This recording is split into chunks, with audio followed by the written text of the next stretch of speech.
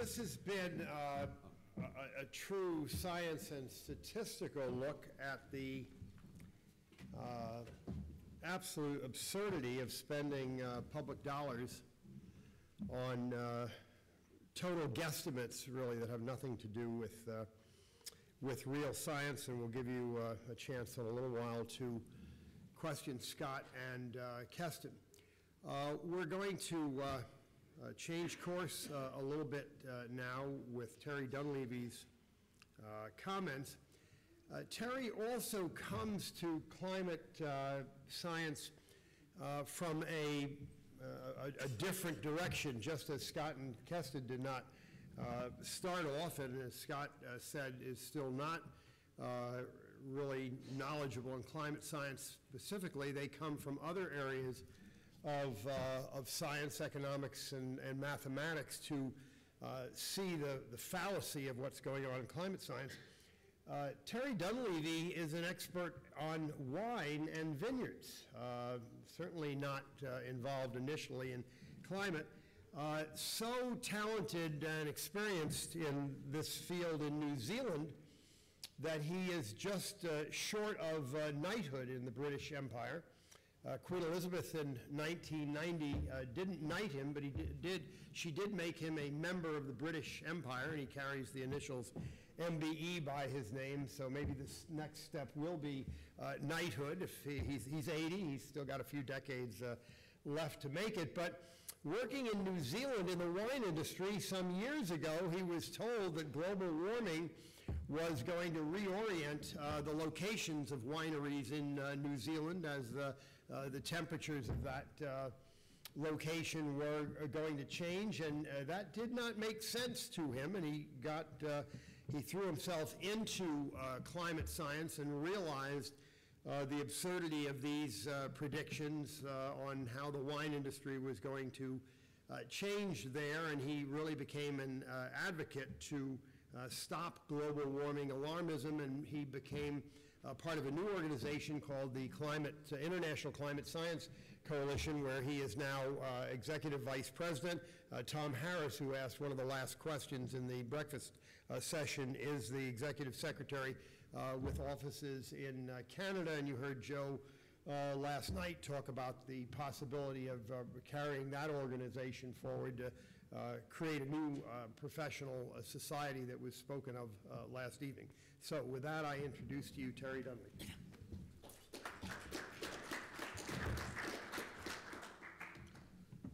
Yes, well, thank you, Jay, for that slightly flattering introduction.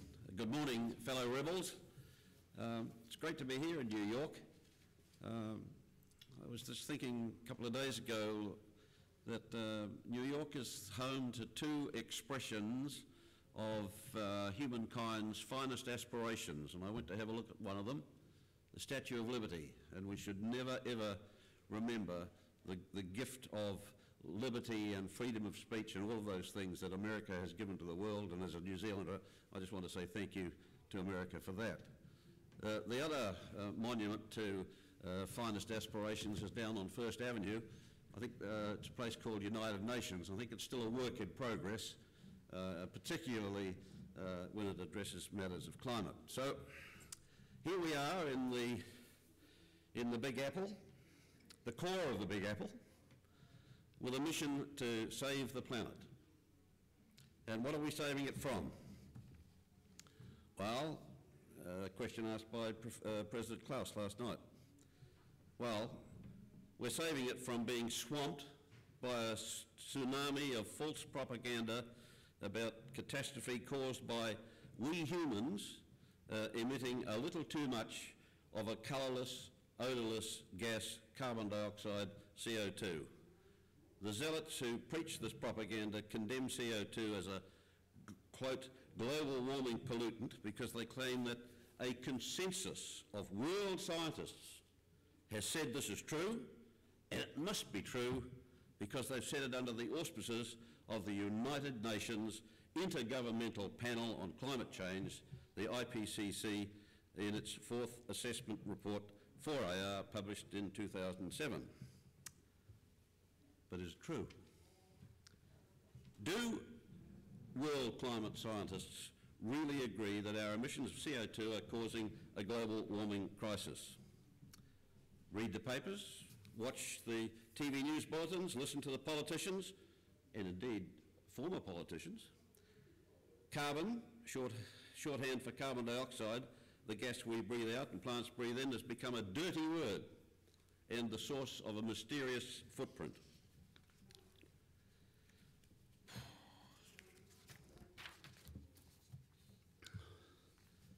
So, it must be true if so many of these people say it is. Humanity is causing it, and all serious scientists agree.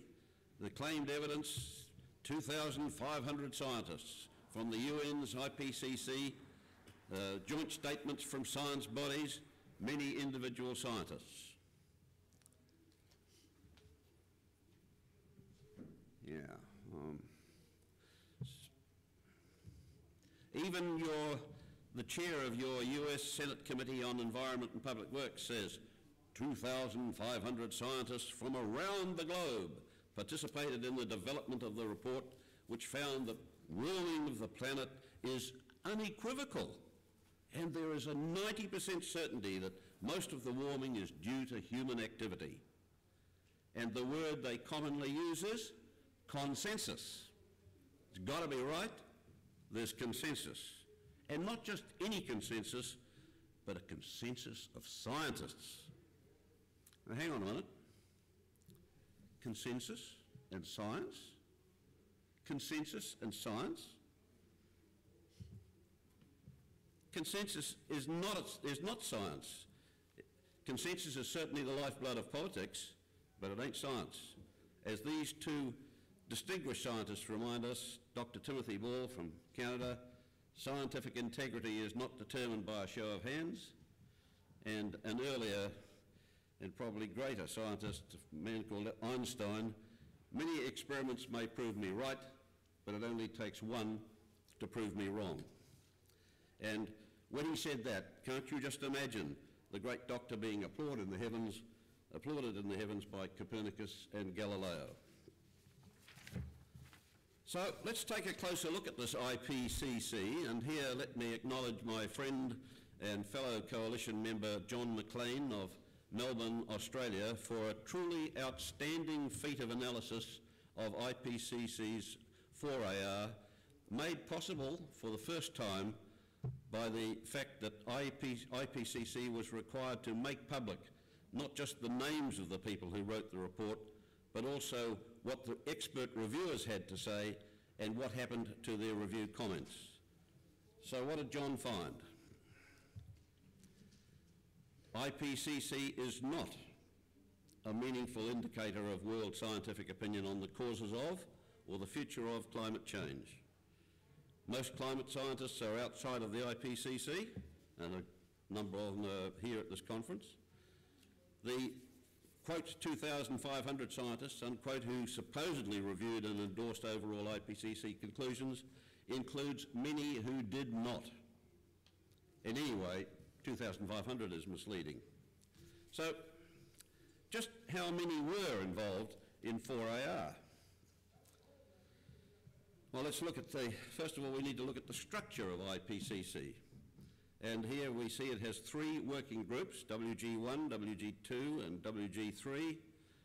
Working Group 1 assesses the available scientific information on climate change, its causes and its future forecasts. 2 assesses impacts of climate change, and Working Group 3 formulates response strategies.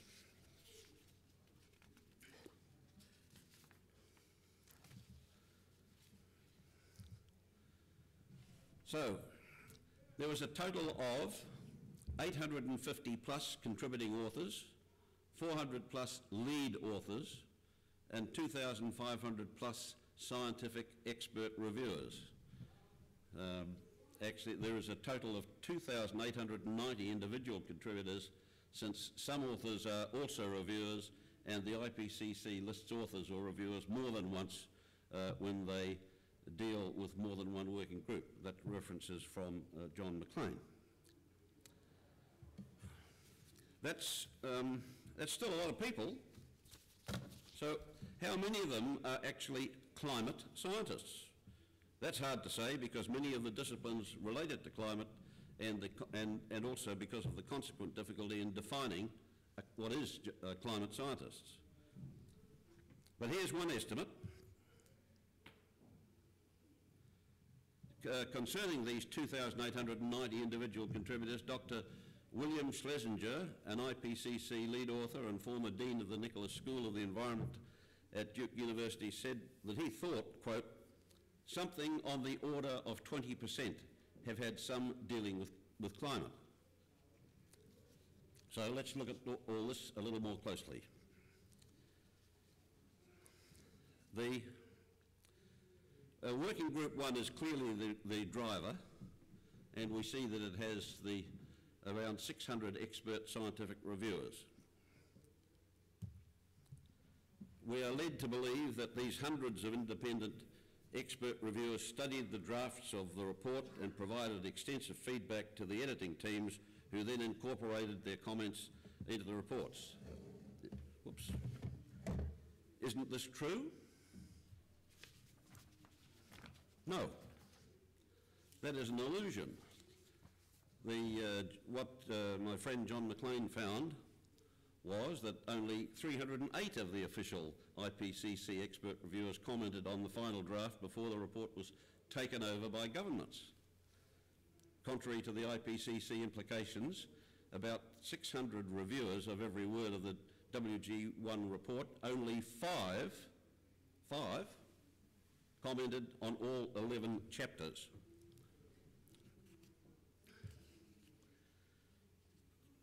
Continuing the breakdown, only 62 reviewers, 8 of whom are designated as government of somewhere or other, a number of countries, gave any comments at all on the crucial Chapter 9.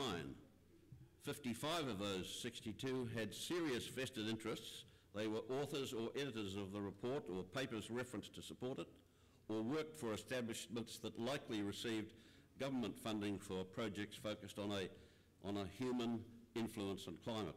And you know, there's something we should never forget, that right from the get-go, the UN Framework Convention on Climate Change was set up to look at human-induced climate change. No, there was no natural causes were eliminated.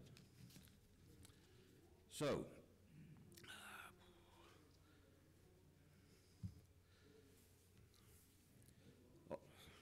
now, so of the, have I jumped one there?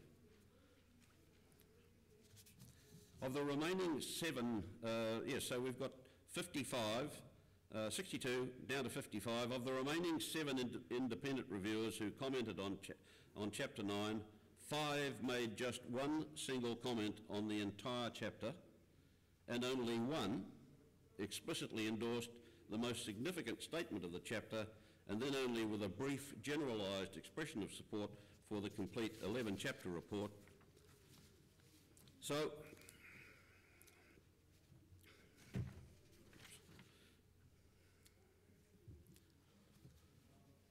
how did the IPCC's editors react to comments by reviewers? Not always kindly, according to John McLean's analysis. They often rejected reviewers' comments, a reversal of the normal practice in scientific peer review. Many were rejected with little or no justification for doing so. Peer reviewers had to justify amendments put forward, but the responding editors were under no obligation at all to justify their rejections of reviewers' proposals.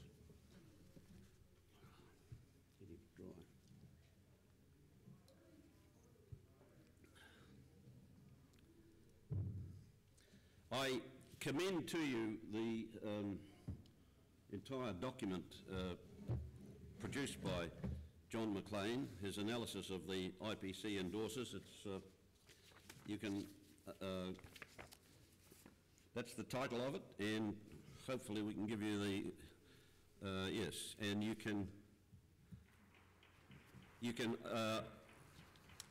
download it from, don't know how we missed that, Tom. Well, if anybody wants to know the URL, see me afterwards, but it's McLean, no, see me afterwards, it's too long to sing out. Hmm? Oh, it's on the handout at the back, thank you. Yeah, there is a handout at the back, thanks to Tom Harris, and all that information will be in there. So,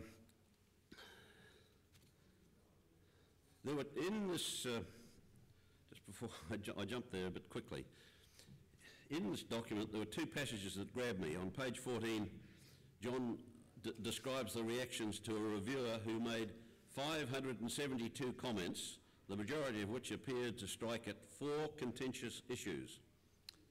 The corruption of the generic meaning of climate change into man-made climate change. That's important. When they talk about climate change, they're talking about man-made climate change. When we talk about it, we're including natural forces as well. The matter of whether urban heat islands are distorting the temperature record, and Anthony Watts has done some magnificent work on that issue. The discrepancy between tropospheric and surface temperatures, and the impact of El Nino events on any trend. The IPCC editing team rejected these 4 points, claiming there was no distortion in the meaning of climate change.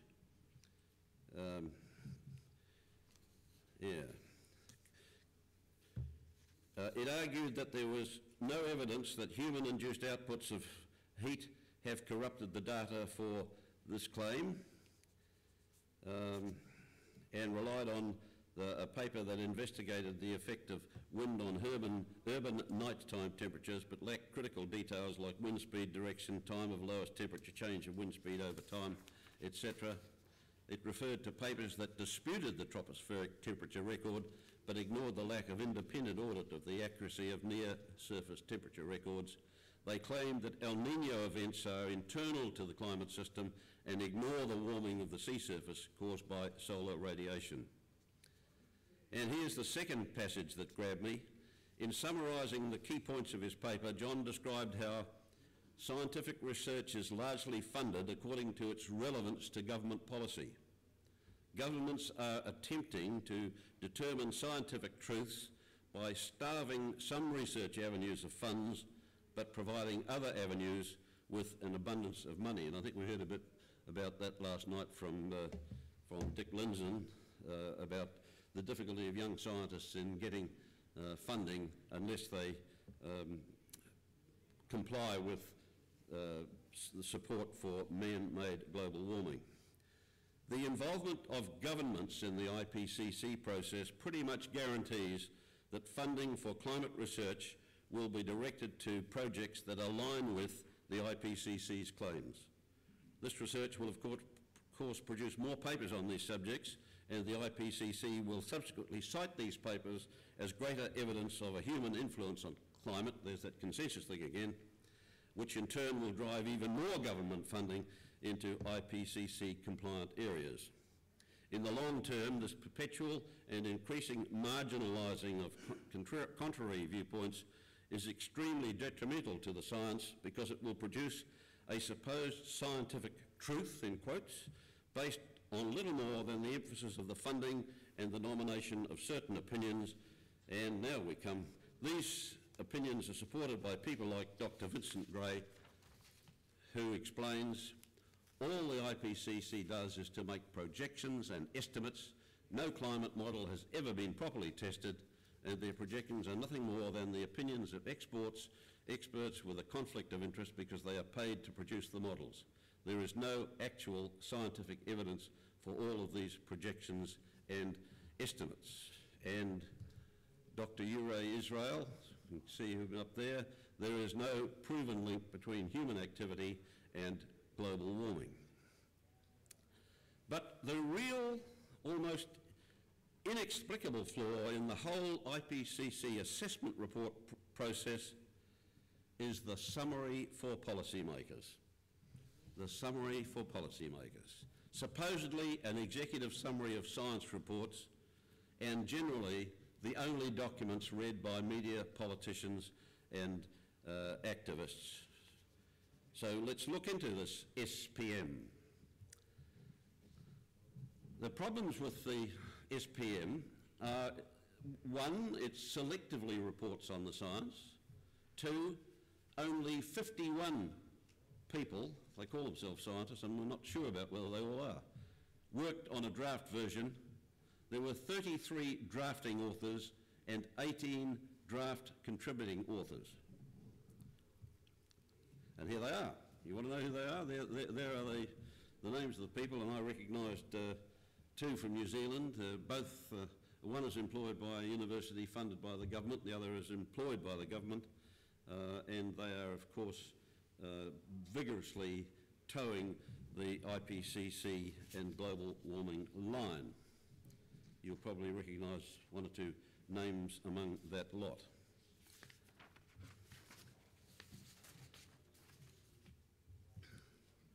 It's also important to appreciate that the final SPM, assembled in Paris, France, if memory serves me correctly, is written at a plenary session primarily of government bureaucrats and representatives of environmental and industrial organisations. Not surprisingly, it selectively reports on the science, cherry-picking points to suit the alarmist agenda, and Dick Linson was here before. I'm not sure he's here now, but his comment on the SPM was that it represents a consensus of government representatives, many of whom are also their nation's Kyoto representatives rather than of scientists. But finally, here are the most grievous problems. The vast majority of scientists who rate the main science report did not see the summary for policymakers before the public did.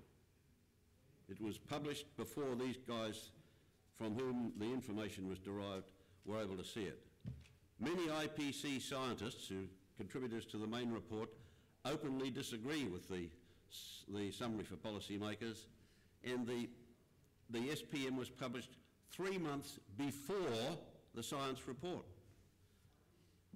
With this proviso, changes to the main science reports made after acceptance by the working group or the panel shall be those necessary to ensure consistency with the summary for policymakers. And if you didn't get that, let me repeat it again. The summary for policymakers comes out, and then the people who wrote the main report are told that they cannot make any changes to their main report unless the changes they make ensure consistency with the summary for policymakers. Talk about putting the cart before the horse. So again, Professor Linson's conclusion, the SPM, which is seen as endorsing Kyoto, is commonly presented as the consensus of thousands of the world's foremost climate scientists. In fact, it is no such thing. The SPM has a strong tendency to disguise uncertainty and conjures up some scary scenarios for which there is no evidence. Now,